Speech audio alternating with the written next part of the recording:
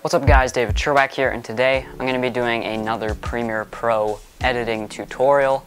And in this one, I'm going to be showing you guys how to draw or handwrite your own titles. So for this, you're going to need a couple of things, and the first thing that you're going to need is some sort of black marker, preferably black. So if you have that, definitely use that. It can be a different color, but black is the easiest to do. And what you're going to need next is a whiteboard. So I just have a small little whiteboard, and it doesn't have to be anything crazy or like a huge whiteboard. It's just a small kind of one like this. So if you have a whiteboard, definitely make sure to use that. So we're going to use the black marker, the whiteboard, and this is what you're going to use to draw your titles. Last thing you should have here, you don't necessarily need it, but it will definitely help, is good lighting. So you really want to make sure that you have nice white light. And what I mean by white light is literally light that is colored white. Lots of lights in houses are kind of more of a yellow type of light.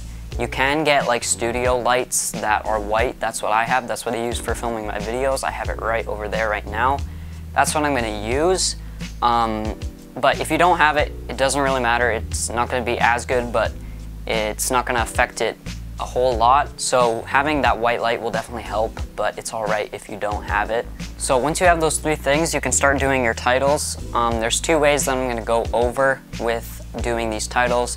You can either do it stop motion, where you actually animate the title and it actually draws, or you can just draw it, take a picture, and just use a still title. So I'm going to go over the more simple way first, which is just a still title, so it's going to be one image. What you're going to do to start is set up your lights if you have some, or if you don't, find a spot where you're filming that has nice even lighting.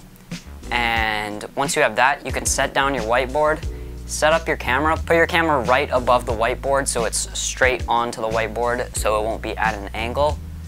And once you have your camera in that position, you can write out your title. So whatever title you need for your video, write it out in your handwriting. If you have nice handwriting, obviously use that. So write out your title, and then what you're going to do after that is just take a picture of it. So it's really that simple. Take a picture of it, and then the rest of it is done in post. So I'll head over to Premiere Pro right now, and I will show you guys how to edit this title so that you can make the background transparent and you can put this title over any video you want. Alright, so I'm here in Premiere Pro now, and I have the picture that I took of the title that I drew. So first thing I'm going to do here is I'm just going to drag this clip in, nice and simple like that. And what I'm actually going to do now is, as you can see, there's a little bit of the edge of the whiteboard showing. So it's not a big deal if that's there, but just to get rid of that, I'm going to search up crop in the effects control tab, drag it over onto the clip here, go into effect controls over here, and I'm just going to crop it to a point where that is gone. So I'm going to keep doing that, get the right out of there, and there we go. So now we have this title here. I just did vlog number 1 because I feel like this kind of handwritten title thing is something that you do in a vlog. So this is the title I'm going to be showing you guys here. As you can see, the lighting was pretty decent. It's got a decently nice white background. But what we're going to do to get rid of this white background is we're going to go into the effects tab and search up color key. So search up color key, you're going to find it under video effects and keying. Drag this effect onto the clip, and once that loads up, you're going to go into effect controls here, scroll down and find the color key effect. So what you're going to do now is we need to get rid of this white background here. So what I'm going to do to do that is I'm going to select the eyedropper tool next to the key color, click that, drag your cursor over the color you want to get rid of, which in this case is the white, and we're just going to left click, and as you can see, it's not going to do anything yet, but we can see in our key color here that it has selected this grayish / white color.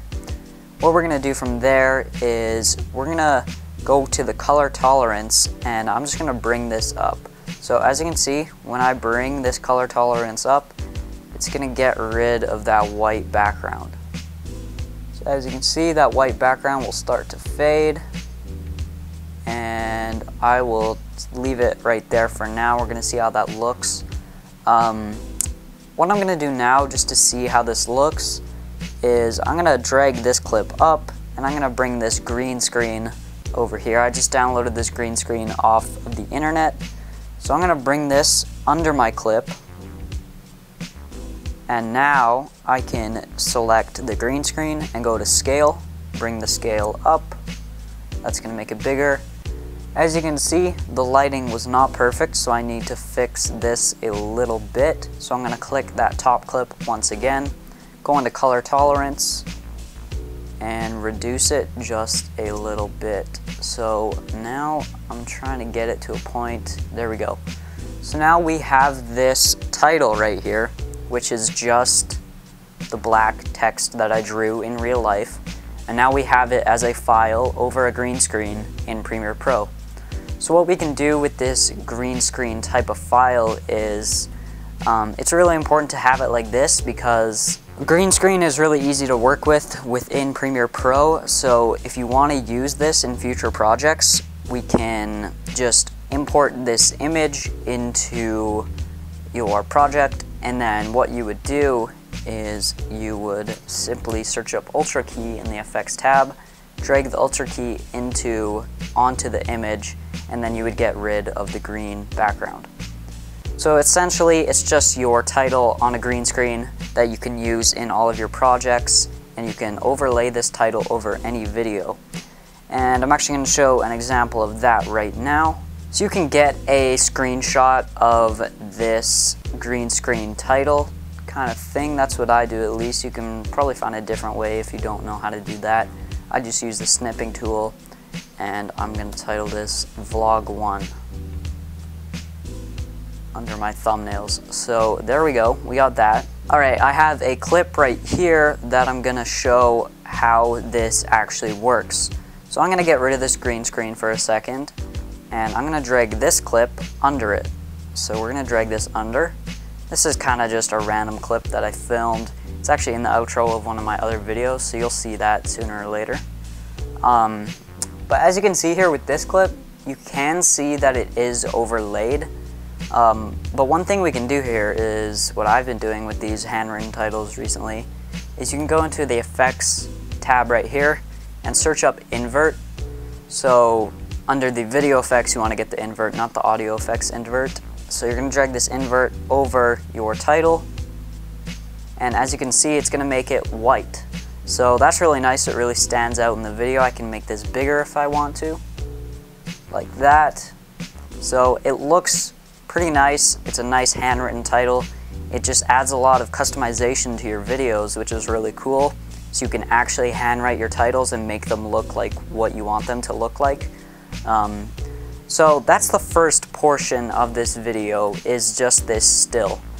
So if you want something more than just a still title, a still handwritten title, you're gonna have to do something a little bit more complicated. Either you can do a stop motion animation of you drawing out your title on the whiteboard. What you would do for that is you would draw a segment of a letter, move your hand, take a picture, draw another part of the letter, move your hand, take a picture, and keep doing that until your title is drawn. You would then take all your pictures, move them into an editing program like Premiere Pro.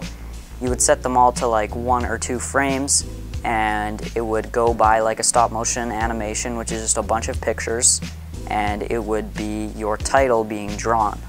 So you can either do that, or there's another way that you can do it with a program actually on the computer. So this is really simple. All I'm going to do is go to this program called Paint. So I'm going to open this program up, and I'm going to go to Open, and you guys can download this however you want. I'm going to go and find my title here, which is right here, and I'm going to open this, and yeah, we're going to zoom in a little bit here just so I have more room to work with. And as you can see, it is pixelated because it is Paint, but that is no big deal. Doesn't really matter that much. Won't look as nice, of course, but what we're gonna do from here is we're actually gonna create a bunch of what would look like stop motion images so we can create that same drawing effect. What I'm gonna do to do that is I need to copy this color, the green screen color. So what I'm gonna do is I'm gonna go over to the eyedropper tool here, or the color picker, and also make sure that your color is selected. I'm gonna drag it over anywhere on this green screen. Click that, and now I have the green color selected in my colors tab. So what I'm gonna do from here is I'm going to basically pretend as if I'm drawing this backwards. So if you were to think how you would write this in real life, you would go V, L, O, G, number, 1. So just think about how you would write the title forwards and then reverse that frame by frame. So what I mean by that is, for this example, with the 1 here, I would draw over this area of the 1. And actually I would probably get rid of all of that. And this would be 1 frame. And now what you can do, now that you have this frame kind of done, you can go to File, Save As. You need to make sure that you name it something different than the other one, because if you don't, it will just overwrite the previous image. So I would just do Vlog 1, 2. Save that, and there we go. I would keep doing this. Say I would do the next one here. I'll probably get a little bit rid of a little bit more of the 1, like that. And then I would do the same thing. Save as, Vlog 1, 3. So keep doing that until you erase all of your image. And then what you can do is you can put that in Premiere Pro and put the clips in order, and it will play like you were writing the title out. So I'm going to do that right now. I'm going to get back into Premiere Pro and show you how to edit that together.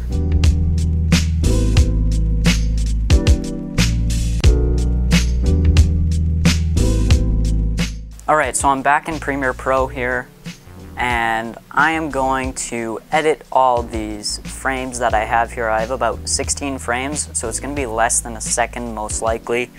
But before I do that, I'm going to go into the Edit tab up here because I want to fix something real quick. And what you can do is you can go into the Edit tab, go under Preferences, and what you can do after that is you can go into Timeline. So click Timeline, and what you can do here is you can set the preset for how long you want an image to be. If I'm doing a stop motion animation, I most likely want the image or all the images to be around 1 or 2 frames. So what you can do, if it's already not set to this, you can go under the still image default duration, set it to 1 and make sure it's on frames, not seconds, 1 frame. And from there you can click OK. Usually you have to close out of Premiere Pro and then open it back up for that to apply to the timeline, but hit OK. And what that's gonna do is that's gonna make it so when I bring my clips in, they're automatically gonna be 1 frame, so I don't have to trim every single one down. So what I can do is I can drag all these in, and I'm just gonna drag all these in, and you're gonna see that they're all gonna be about 1 frame. So as I drag these in, you can see when I drag them in, they're automatically 1 frame long, which is exactly what we want. And this is basically going to be making your animation. So keep dragging these in, make sure you do them in order. And there we go, we have all of them in here now. What I'm going to do is I'm going to affect the scale here, so I can bring the scale up to, let's say, 600. Maybe even 800. No, we'll do 1,000. So I'm going to do the scale for 1,000 for each of these, which isn't ideal, but I'm going to have to because the timeline was set to a different template before, I guess you could say. Not template, but size. Alright, last one here. Set this to 1,000 scale. Now they're all the same size. And if I were to play this, as you can see, it would go through the animation, and it's actually backwards right now, but When you export this as a video, if you put it in a different video, you can simply just do play the video in reverse. So this is what it would look like. Imagine that in reverse. And there's your kind of drawing animation. So you can export this as just a normal video. Like I said, you can put it in your vlogs, any video you really want, to be honest here.